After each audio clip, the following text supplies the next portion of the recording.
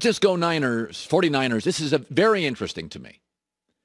And, there's this sense in the NFL that basically Jimmy Garoppolo is just little more than a valet for Kyle Shanahan. He's just handling his bags. Very replaceable. But Jimmy Garoppolo was willing to go on KNBR, that's the big stick in the Bay Area, it's a big popular radio station, and acknowledge this going back and forth stuff with Trey Lance. It ain't great. We had a good drive, marched it down there. Kyle called the package, and, he's the head coach, so whatever he calls goes. It's just one of those things, you can only control what you can control. I'm out there with my boys, making the best of it, having a good time, and, at the end of the day, we're playing football, trying to get a win. So whatever it takes, but it is what it is, Making the best of it. That's what you say on vacation when the airline and the hotel screwed you. That's what teachers said about the last year with their kids with COVID. The school's closed. We're making the best of it. This vacation, we're 5 days in. We're making the best of it. It means this isn't good. COVID was tough on parents. That's an airline. That's a vacation you're trying to overcome. And it's very interesting. There's 3 quarterbacks in this league, only 3 that I can think of, that win a lot of games, have won playoff games, and we don't like them. Kirk Cousins, Jared Goff, and Garoppolo. Kirk Cousins, we feel he shrinks.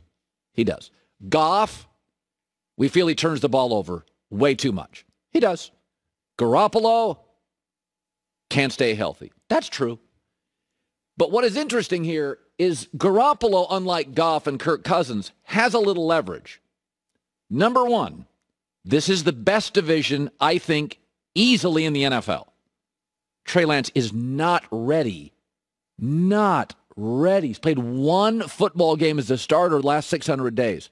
Trey Lance is not ready to win this division.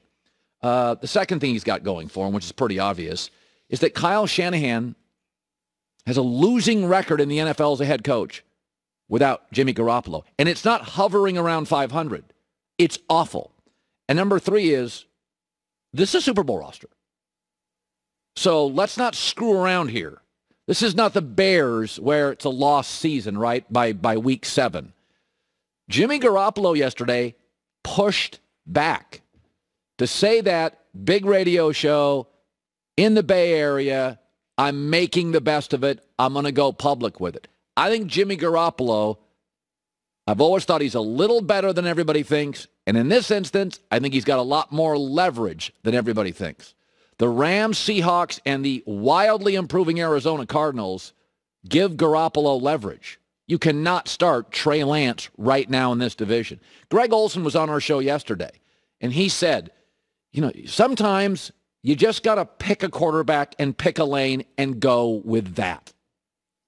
I think what the number one thing you have to do is you got to pick one guy.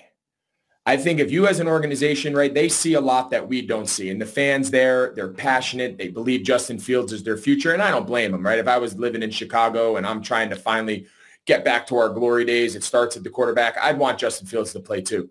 If you want a guy to play, they've got to either be in, or if you don't want him to play, they got to be out. Like, I just don't love the whole back and forth thing, sprinkling in a play here and there. I think they need to commit one way or another. By the way, Chicago is not a great team anyway. The Niners potentially are. And by the way, in that game Sunday, the special teams for the Niners unraveled late.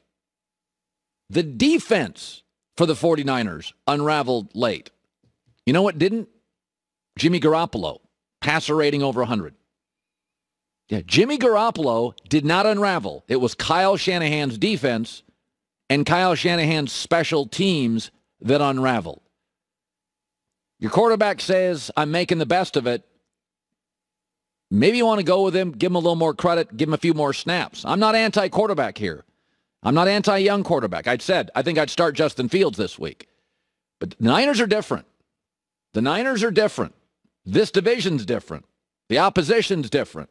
Trey Lance is not Justin Fields right now. He's not. He's not He's not that formed, that refined yet. Coming up, I say on this show all the time,